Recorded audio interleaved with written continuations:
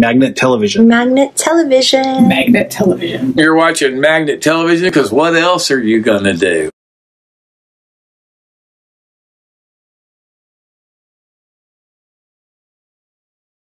Hi, this is Lilly Hiatt coming at you from my place in Nashville, Tennessee. Hi. I would say my favorite song of all time, and that's really difficult to answer because really I have 10 of those probably. But if I have to whittle it down to just one, Heart of Gold would be my choice. That's a beautiful song. It's the kind of song that made me want to write songs, and it has the perfect amount of sorrow and drive to it, and there's yearning in there, and very relatable tune. Even if you're not sure exactly what Neil is talking about, you can kind of make it your own. So yeah, I guess that's the tune I'd pick. So I think that my favorite song is also on my favorite album, which is Harvest by Neil Young, and that's definitely a record that changed my life and made me think about things differently than I had before I'd heard it. It's got personal elements, it's got political elements, and they coincide with each other in such a relatable way that that record is timeless and it will always be relevant. So I play it very often here in my house.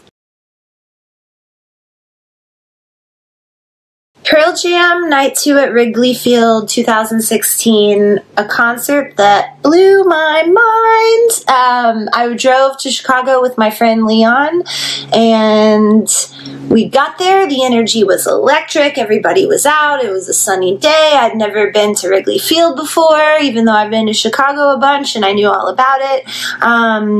It was an incredible night. Dennis Rodman came out, picked up Eddie Vedder. Pearl Jam played Black, Red, Yellow, which is a song about Dennis Rodman and basketball. And yeah, there was just this overall really inspired, joyful vibe that permeated the air. And I'm so happy I got to be there. They also used footage from that night in the Pearl Jam Let's Play 2 documentary they made about Pearl Jam at Wrigley Field. So I'm honored that I got to be a part of any of it just by watching the show.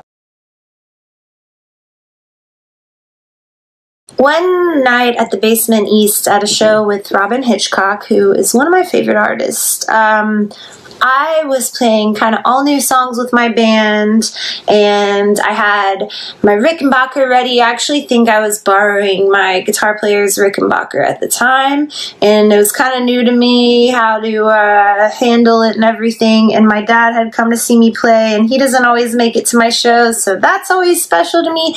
In a hometown show, I always want to do really well, and I had a tuning malfunction. My tuner just went wild. It started glowing and making all these different colors and numbers at me, and I just froze. I didn't know what to do. And you know, when you can tell someone's having a hard time and you can see them on stage looking uncomfortable, that's uncomfortable for everybody. So it only lasted probably 5 minutes, but it felt like an eternity. And from that, I learned how to do a little tuning talk, if you will, to avoid those awkward moments in the future. This is Lilly Hiatt, and you're watching Magnet Television.